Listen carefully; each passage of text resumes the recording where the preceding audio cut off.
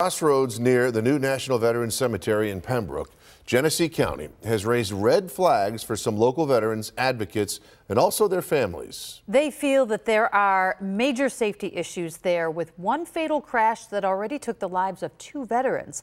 Channel 2's Ron Plants is seeking answers and asking tough questions of Senator Chuck Schumer about what can be done. Some tombstones of our fallen servicemen and women are already in place at the Western New York National Cemetery in Pembroke, with room for more than 96,000.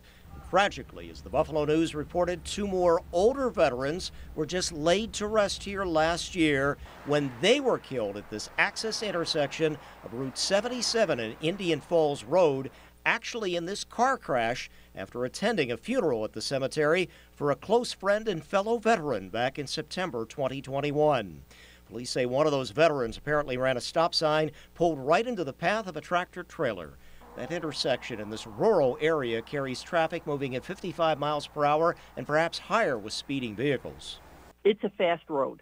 Route 77, particularly heading north from the thruway, is a heavy truck route.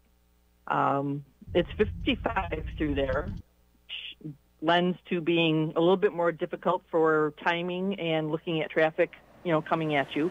That's especially for elderly and perhaps grieving individuals leaving the cemetery.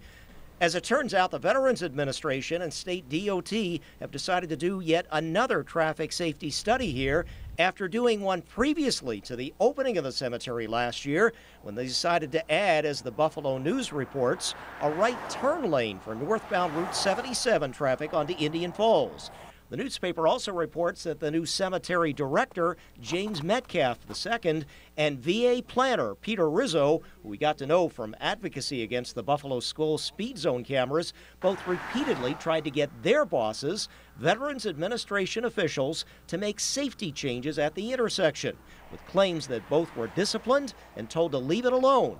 But Roll of the VFW points out, employees of the federal government, in particular the VA, have a duty to disclose such things. And today we asked Senator Chuck Schumer about the whistleblower's case. I think they did the wrong thing when the new VA director came in and I brought it to his attention. We did get a different kind of look at it, and I believe they are investigating now. I've asked them to do that. Ron Plants, Channel 2 News.